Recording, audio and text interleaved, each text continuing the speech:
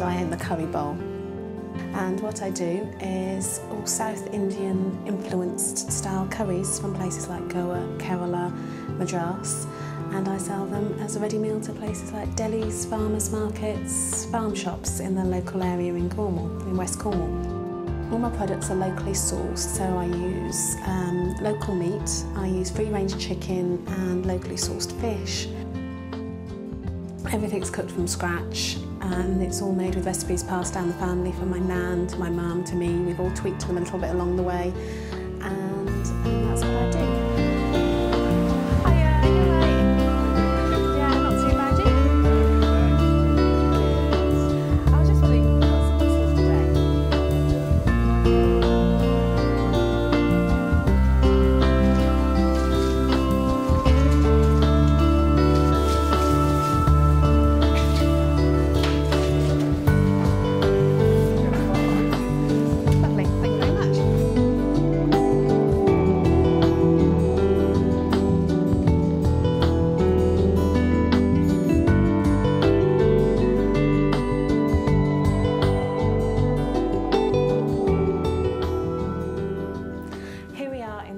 Kitchen, and today I'm going to be doing Kerala style mussels.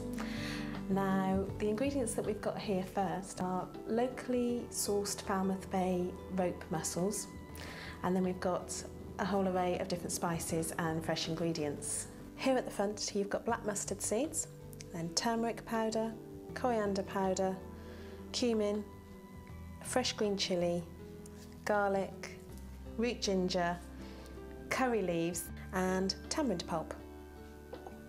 And over here on the fresh ingredients we've got shallots, tomatoes and fresh coriander. And the liquid for the dish is the coconut milk, and to mop up all the juices at the end you've got the lovely local leopard leaf as well. So what we're going to do is peel a couple of cloves of garlic, about an inch of ginger, and prepare the chilli by chopping the head off it, and then those will later go in my little moolie mincer here, which I will mince straight into the dish as I'm cooking it.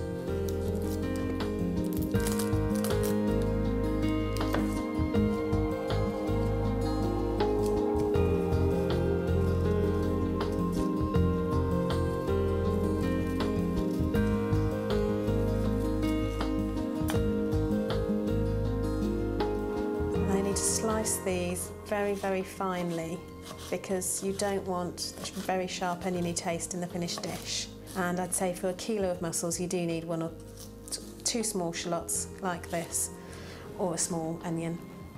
Next we need a couple of tomatoes. I've got some nice local plum tomatoes which are in season at the moment. And again, just chop these up fairly finely into a small dice. And finally, we've got the fresh coriander. Now, you can use as much or as little of this as you like. Personally, I like a lot of coriander at the end because it adds a really nice fresh flavour. So bunch it all up. And again, not too finely, quite roughly. Chop it up, including the stalks, because the stalks give it a really nice flavour, so don't chuck away the stalks.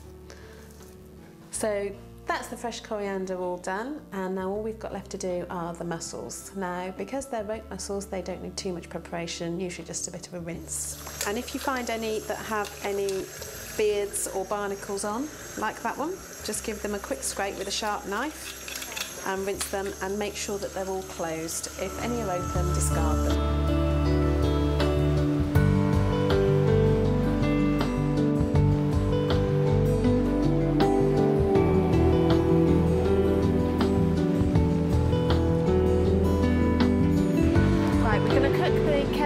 Mussels now, and first of all what we do is we just heat a little bit of either vegetable or sunflower oil in something like a wok, something that's got a lot of surface area and that's going to cook it quickly, a bit like when you do a stir fry. As soon as the oil starts to heat up, you add the black mustard seeds that we talked about earlier. As soon as they start to spit, we add some of the curry leaves. As soon as they start to sizzle, you add your shallots. Now what you want is for those to just start to cook. You don't want them to go too crispy.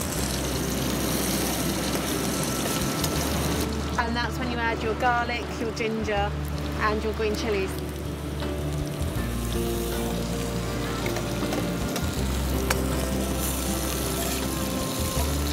take that off the heat just for a little while.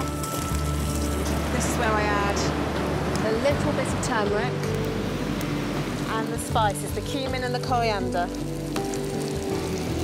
This will take seconds, especially on this kind of a heat, so don't keep it there for long.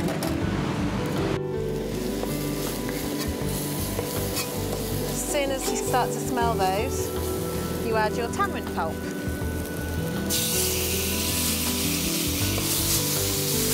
Coconut milk.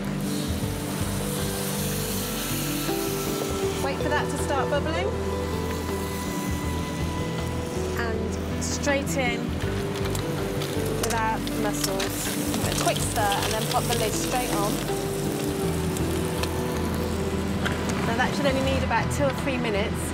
And as soon as they open, you just add the coriander and the tomatoes.